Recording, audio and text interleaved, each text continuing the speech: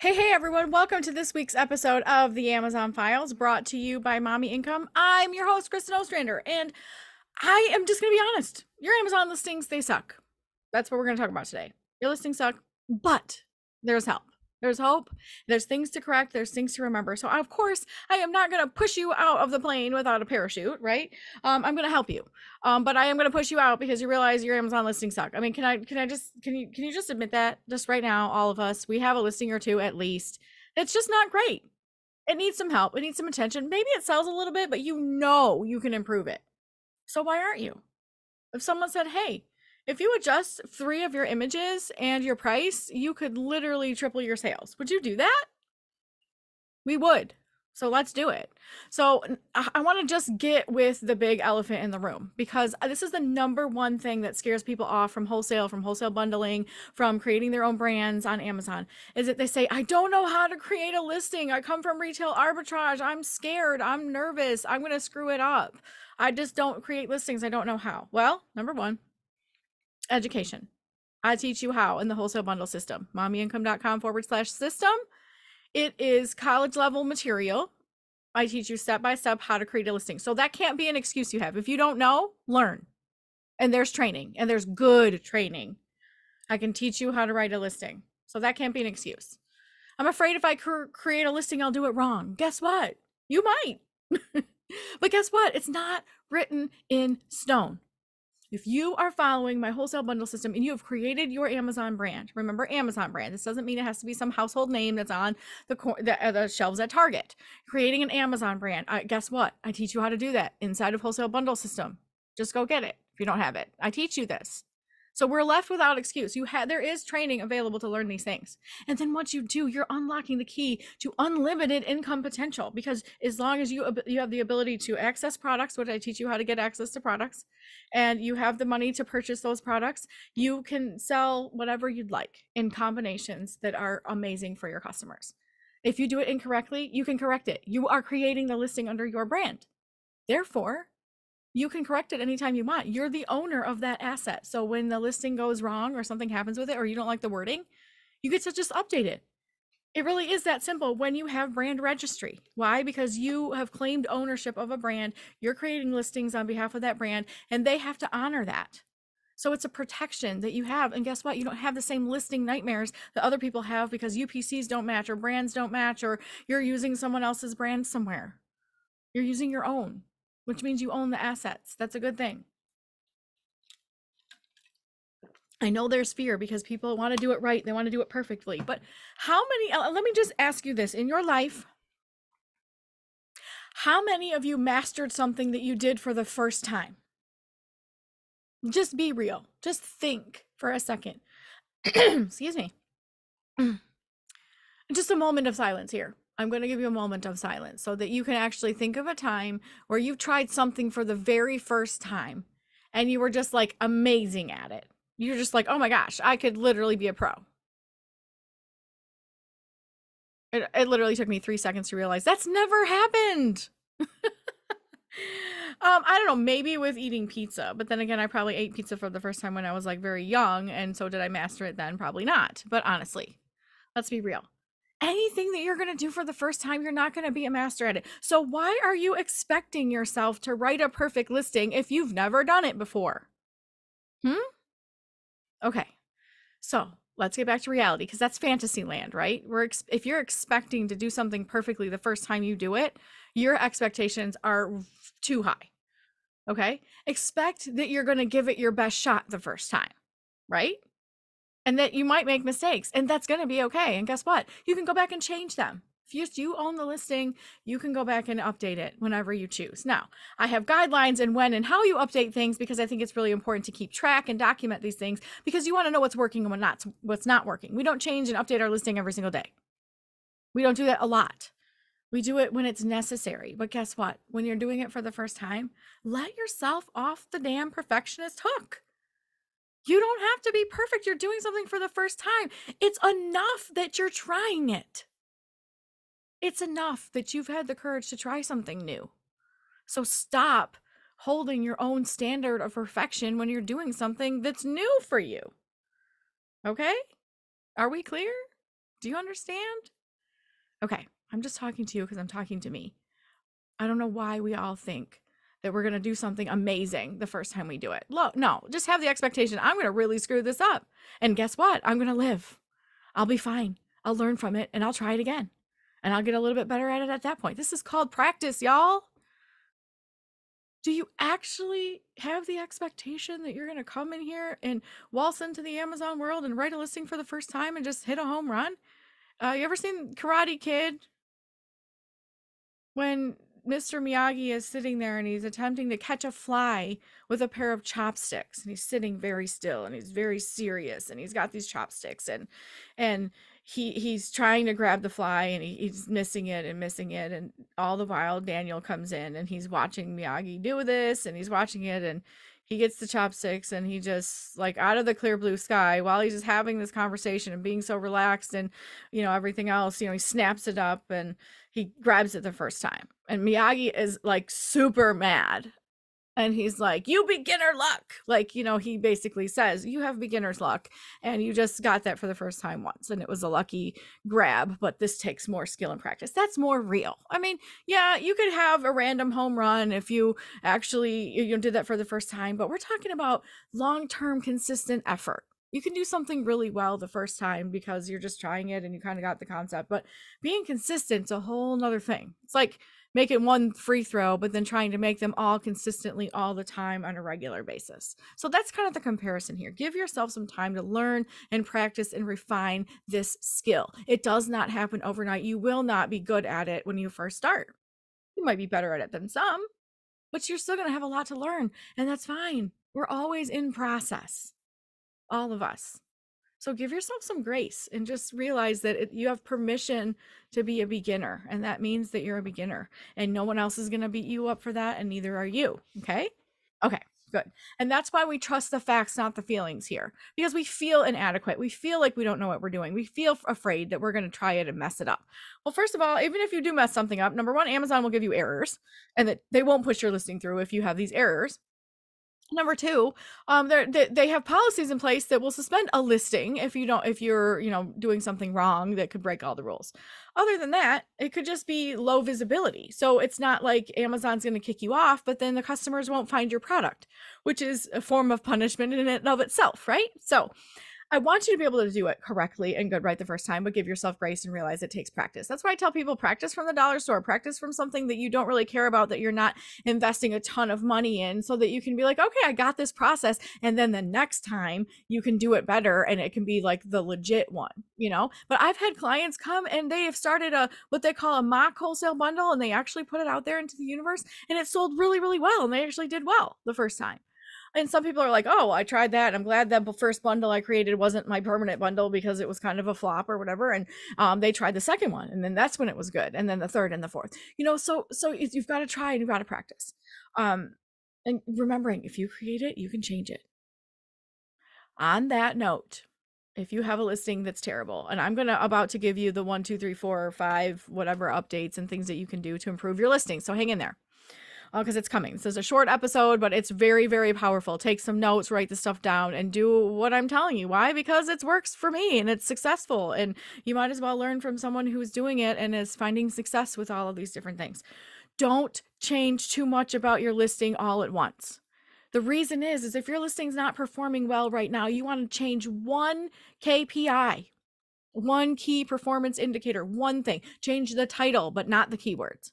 Change the bullet points, but not the description. You want to make sure that you're documenting your change. What was it? So this is what I'm saying. That's the first thing. Open a Google Doc, a Google folder, whatever it is, and put the ASIN, the listing, and then say changes, original, put your title, updated title, and the date, and then update your title with whatever you updated it. Therefore, you have the old, you have the new, and then you have the when. This is really, really important.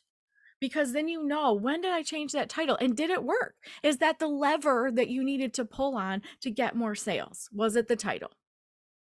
And if you test that for a week or two and realize it did not change sales, you did not get more sales or less sales or the same sales, then you need to change something else. That's not working for your visibility. Is it your images? So then you've changed the title. That's fine. Next, you want to change the images. So then you say original pictures, original images, new images. You can put this all in a Google folder and the date at which you made changes. And then 2 weeks later, go back and analyze the data. That means you're guessing that you're keeping track. How many units are you selling in a 2-week period? Track it. Track it.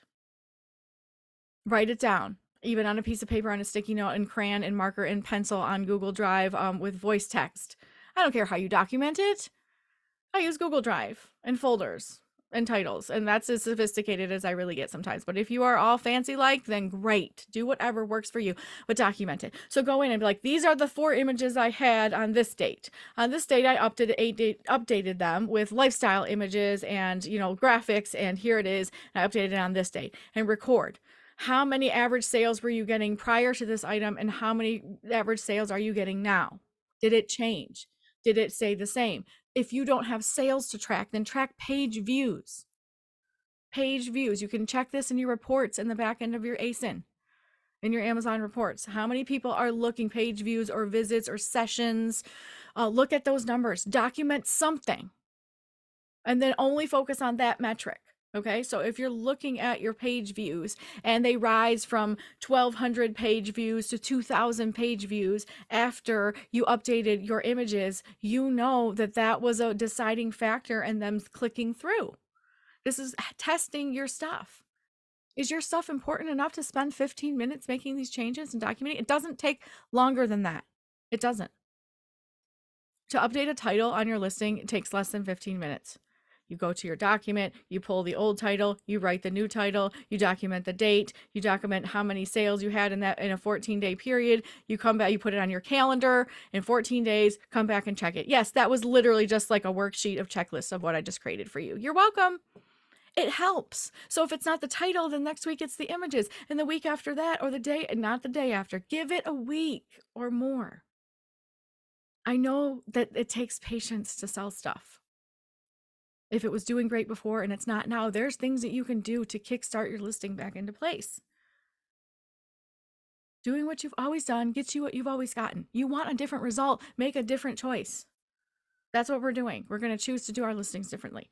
Okay, now that's just practicality there. Change one KPI at a time every 2 weeks. Document the metric, document what you want to change, and then realize sometimes you might only have to pull 2 levers. Sometimes it might be the whole dang listing. And if before you get to the keywords, you realize that that's something that's hindering or helping you. Still, it's worth the patience. You don't have to wait 2 weeks every single time, but you have to wait a consistent period of time. It's not going to be overnight. It's not going to be in 48 hours where Amazon's like, oh, these people changed this listing. Now I'm going to start dumping all kinds of traffic there. No, it takes time for the algorithm to pick up on it. So give it, okay, I will say a week is minimum, 5 days minimum, but I would say a week. I know it's hard to wait. You're like, I'm not making any sales. How do I wait a week before I change something? I hear you. Take a deep breath. Change what you need to change and do something else in the meantime. Your business needs far more work than just changing one listing and sitting on your hands. So put it on your calendar so you won't forget. A reminder, check all updated listings. If you do them all on the same day, then on the same day is the follow-up. 2 weeks later, you follow up. Put it on a schedule. Put it on a routine. You know why? Because eventually you can hire someone else to do that. And then it's just happening. And you give them the protocol. First, we change this. If that doesn't work, then we change this. Then after this many days, we change this. After this many days, we change this. After this many days, we reconsider whether or not this is a good selling product, and we either junk it or revise it or, make an executive decision about keeping it or losing it. It's not personal. It's just business. How do we recoup the cost on this bad project and get it back into a good project? In the meantime, while that's on automation, either by you or someone else, not really automated, but it's on a schedule. It's when it's happening. You don't have to freak out about it. You don't have to worry and wonder. You're working on your next bundle. You're bringing something else to the table.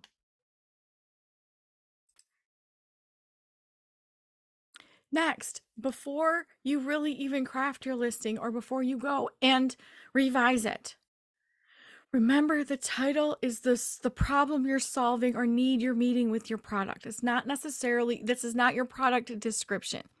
Think of your title as the words your customers are using to window shop. Like when we window shop in downtown, wherever we go, we shop with our eyes. We walk physically down the street and we look at the window and we read the sign and we go, oh, this is, Main Street Rocks and Crystals. I want to go in there. They have shiny, sparkly things and, whatever. You reread the sign, we look at the pictures, right? So your Amazon customers are coming in and they're first shopping with words. They're shopping with words first. They're not shopping with just their eyes. And now that's the second part, right? They're shopping with words first and then their eyes. They're looking at your images. So first you need to attract your clients, your customers, your people with words. What are your customers going to sit and type in when they think of your product? They want that product. What is the need they're meeting or problem they're solving? I'll give you an example. I'll give you an example of something I've been seeing on Merchant Words. I don't love this example, but it's real. Cheap gifts for my boss, under $50. That's literally cheap gifts for boss, under $50 on Amazon. What does that tell you, first of all? It tells you exactly what the customer wants. They're telling you with their keyword phrases exactly what they want. They want a cheap gift for their boss under $50. Now, I don't know about you, but I don't love calling my product cheap, but I like to put that in somewhere in my listing. So I'm not going to write cheap products for boss. I'm going to put gifts for boss under $50 in my listing somewhere. So then I'm solving a problem. It's a gift for a boss. The second problem is it's under $50. $49.99 still counts, right? So you can build those keyword phrases in, and that's what your customers are searching for. They're not searching for necessarily all the individual items inside of that. They're solving a problem. They're typing that in. Another thing I just recently researched, I'm just sharing ideas for like off the top of my head here. My daughter wants a new dance bag. Her dance duffel bag is proving hard to keep nice, cute dresses and the costumes clean and fresh. So I'm being suckered into buying one of these dance bags. Now, y'all, I don't know if you've ever seen one of these, but it's like this giant rolling suitcase about 30 inches long, and it has a pop-up clothing rack inside of it. No joke. It's like this rolling duffel. I think it's the size, it does qualify as like a carry-on, and you hang up everything in there in garment bags, and it folds like flat. I don't know, the people on the podcast can't see my hand motions here, but I'm literally like kind of designing this, and it's like a clothing rack. You just pop up out of the bag and boom, all of your stuff is hanging up in the proper bags and ready to just roll down the hallway for your next, when they're dancing, they have to quickly change because they're constantly changing their clothes to go to another dance and to do this, and it's mass chaos somehow. But anyway, this dance bag is very important apparently to all these quick changes and things like that, and as we're doing more dance, I'm learning more about this. Well, here's the thing. You have to know what the buyers are going to call this. And y'all, I had no idea what this dance bag was that she was telling. Mom, I want one of those rolling, like wardrobe bags. And I was like, what?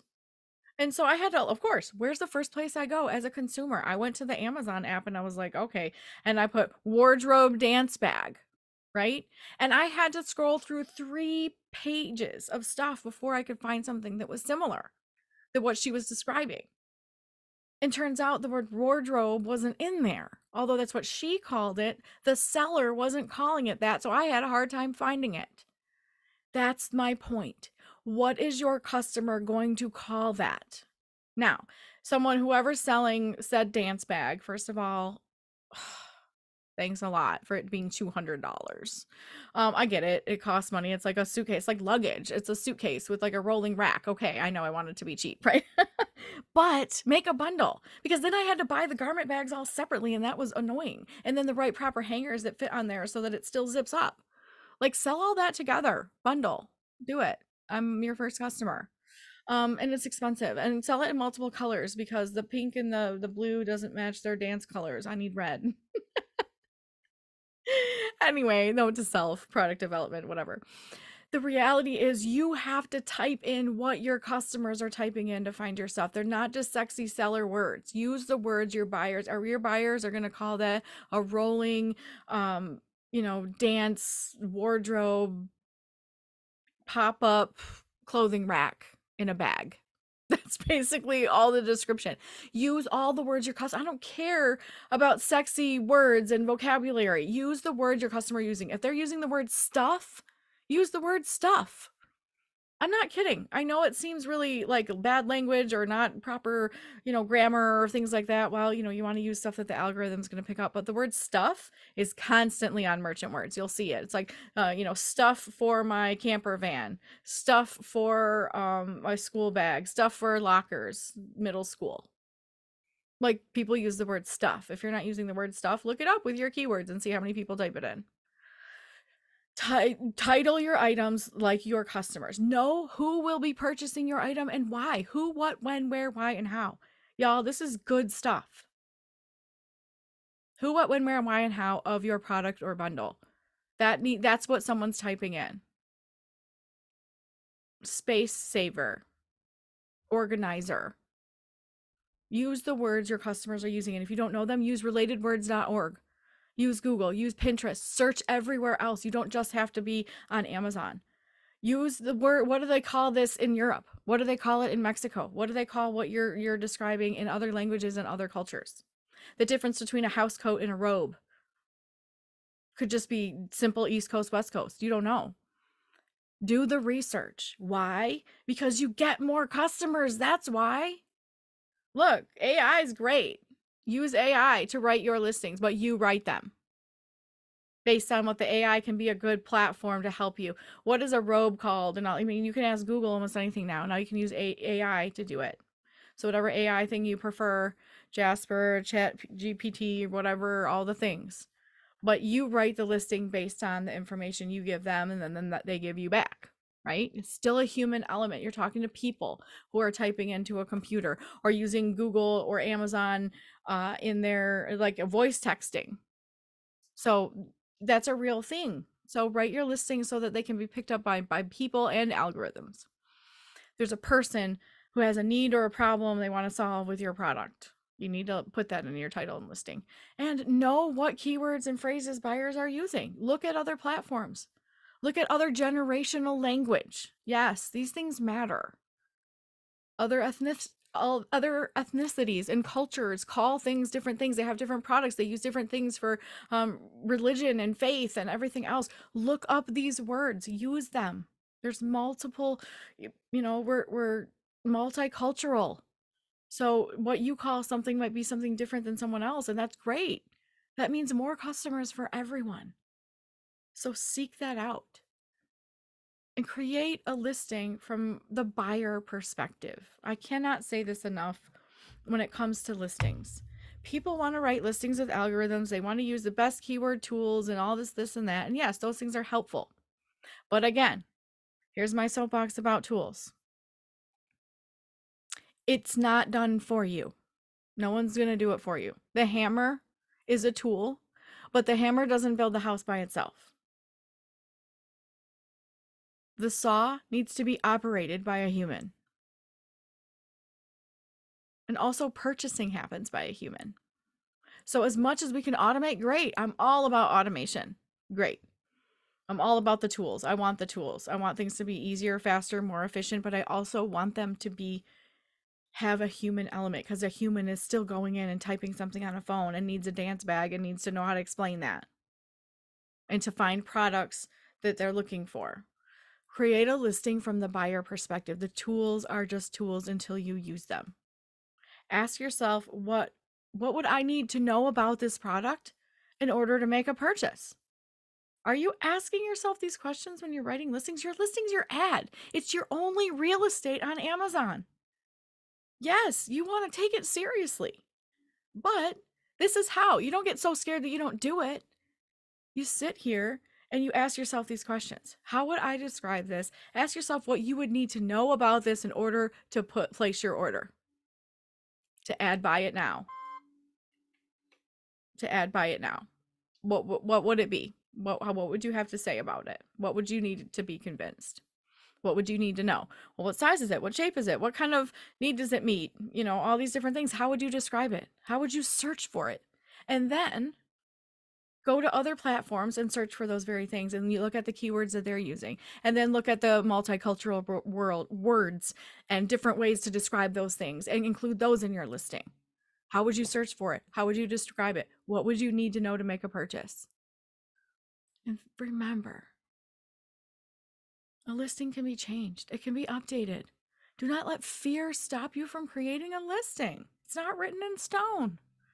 Images can be updated. Everything can be updated. You don't get suspended for bad listings. You just won't get sales, which is signs that you need to make a change. Research is key in determining what to sell before you even craft a listing. Research. I love merchant words. mommyincome.com/merchant words. I love them. This is not a commercial for them. It's just my undying love for them. Why? Because they're always improving. They're always looking to change and to make things better and to give us the most accurate data that we can possibly have to make the best product decisions so that we can profit. That is their mission. That is why I partner with them. It doesn't mean there's other tools that aren't great. There's other great tools. Helium 10's a great tool. And, Jungle Scout and AMZ Scout, a lot of these things are very great tools. But I do have my favorites. Merchant Words is really straight, direct to the point. I can go classic search. I can find it. It's really easy to read. It's really easy to relate to. It's really easy to link back to Amazon and see that. All the different tools and stuff are easy to use. I am not super tech savvy, and I don't want to learn a system to learn a system to learn a system. I just I want Merchant Words to help me make decisions on products on Amazon. And it's the fastest, easiest way for me. Now, you guys might like other tools and stuff like that. We have, we have partnerships with a lot of these companies, Merchant Words, Helium 10, all the rest. But I'm just here to say that you don't need all the bells and whistles, but you do need research, proper research tools. My favorite is Merchant Words. And so, yeah, we send them business because we love them and because it's my favorite tool. It's even in the wholesale bundle system. You don't have to use it. You can use any keyword research tool you choose. But I like fast, simple, efficient. So that's why I love Merchant Words. But keyword research is essential before you even craft a listing. This is the rundown of the tools. So I hope you're already been taking notes. But if you haven't, go back and listen to it slower, because I know I talk really fast, and take notes, because this is training. You came to school today. I hope you are excited. Sometimes you get my very motivational, inspirational rah-rah, and sometimes you get your pen and paper. We're taking notes. Okay, so that's today. Research is key. Title, be specific, be precise. Most people shop on mobile. So you're getting that first chunk of words, about 80 characters before it's ... What can you say about your product in 80 characters that's going to convince me to buy it or to click through? The click through is the most important thing. They see the picture, they get 80 characters, they're like, oh yeah, I want to see more. That's all it is. Or it's either see more or scroll. So you want to make sure that that first 80 characters specifically is very captivating. Solve their problem, meet their need. Minimal information that is the most relevant. I'm going to say that again. That's for the whole listing. Minimal information that's the most relevant. Bullet points, key product features, who, what, when, where, why, and how of your product. What is it? What it's made of, the features, the benefits, how it works. Practical, direct. We don't want paragraphs here. Now, if your item really needs to be described in that way, number one, I would suggest get brand registry and make a video if you have to explain it in that many words. But number two, people want to know what size it is, what shape, what's it made of, what kind of packaging does it come in? Like, people want to know all the specs, the products, the features, the benefits, the measurements, the attributes. Description. Now, the description is seen first on mobile. So on mobile, it's the description first, and on desktop, you get the bullet points and then the description. Okay, so that matters. But it's seen first on mobile. So make sure that the first few sentences are direct and to the point about what you're receiving, especially bundlers. You will receive how many of this, how many of this, how many of this. Then you can go on and describe those things. But first, they want a list of everything that's in this package. This package includes 1, 2, 3, 4, whatever that is. Then you can describe all of those things. Okay, apply the principles of listing here, except for do not repeat the phrases a couple of times throughout the listing. Once in the title, once in the description, the bullets, the key repeated phrase. Pick one. If you could only rank for 4 keywords, Repeat those 4 keywords a couple of different times. Now, there are mixed messages out there about don't waste keywords, don't repeat them. I call BS.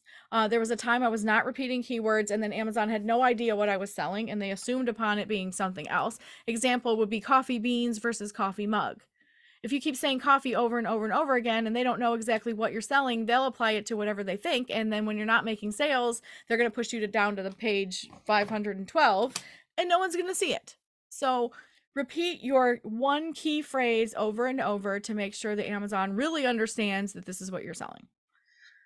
Speak to the buyer, not the bots, not the user. Remember, if you're selling toys, children aren't going on to Amazon and buying their own toys. Their mothers are buying them. So always speak to the buyer. The mom buys the kid stuff. Usually wives buy a lot of husband stuff, or, someone's buying for somebody else. So make sure that you're getting the need, want, or desire from that and describing the person that's going to be typing in the search. That's your target customer at this point. It might not be the end user. When I say that, here's an example. If you're selling a Mother's Day spa gift set, the purchaser might be the daughter or the son buying something for the mom, but the end user is the mom. So they're going to type in, Mother's Day gifts for, Mother's Day gifts, spa or bath bombs, or something like that. And then they're going to find your gift set. Okay. So that you have to sell to the actual purchaser. And sometimes that's not always the end user. So it gets tricky in adding those in, but you have to think about it. Yes, you have to do some work. But it's going to be worth it, because if you really capture your customer and what their wants and needs are, that's how you sell product. It's not just by an algorithm. It's not just by some bots doing a bunch of research. There's human elements. You must think, you must craft, you must do the work and then refine it. And then keyword tools, merchant words, create a listing, create your list of check marks of making sure I do this. Sometimes I still do this manually. I know some of you guys are like, you're crazy. We literally have AI writing stuff and you're over here writing stuff on pieces of paper. Well, I think tactilely, so I need to use colors and I remember things when I attach color to them. And I hate inefficiency. I want to use my time the most efficiently. Why? Because time is a precious resource that you can't get back. And so nothing irks me more than wasted time. And if I can do things faster with AI, I realize it gets in my way. I remember more. And when I remember more, then I don't have to do the work twice. So I do practices that help me remember the most of what I do so that I don't have to do it twice. So if I'm doing research for a bundle, I know that more than likely I'm going to use that research 2 or 3 more times in 2 or 3 different bundles before I decide that that's enough. So why do all this keyword research and then continually reinvent the wheel? Like, if I can use this research and create 3 products, that's way more productive and efficient than constantly starting from scratch. So if you have a successful bundle, you say, oh, what else would someone want in a bundle similar to this or using the same keywords?